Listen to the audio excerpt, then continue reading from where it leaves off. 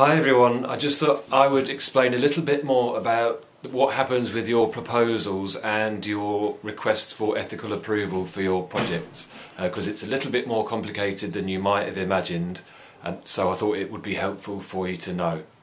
So you know that you are completing a proposal which is also doubling as your first request for ethical approval for your project, because all research needs ethical approval, including yours. But the process is slightly different depending on what kind of project you're doing. So if you are doing research without any human participants, or what people often call a desk-based study, then you fill in the short version of the request for ethical approval, and you add to that a 2-page discussion of your design and methodology, so that we get a bit more detail, and also so that everyone is submitting roughly the same amount of work for their proposal. So once we get the proposals in, we'll allocate you a supervisor, and they will give you some feedback on your request for ethical approval.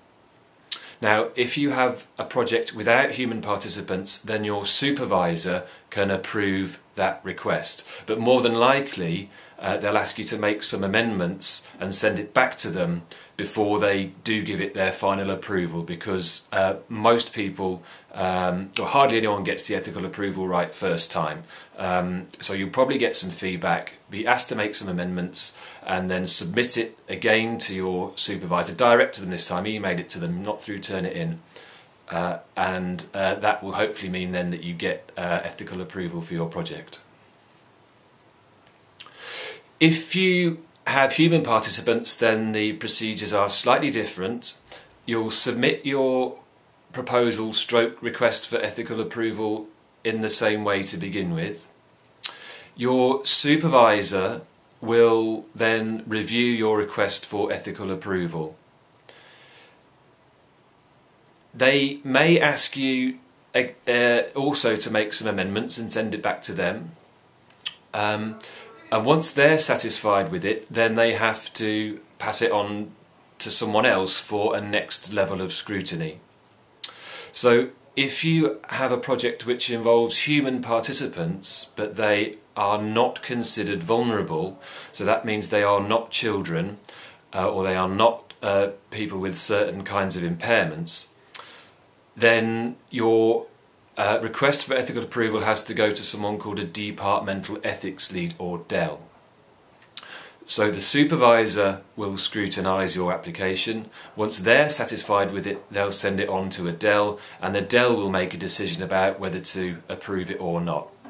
And you can then expect some feedback via the DEL, either that your project has been approved and you are free to go ahead, or that you need to make some further amendments and resubmit.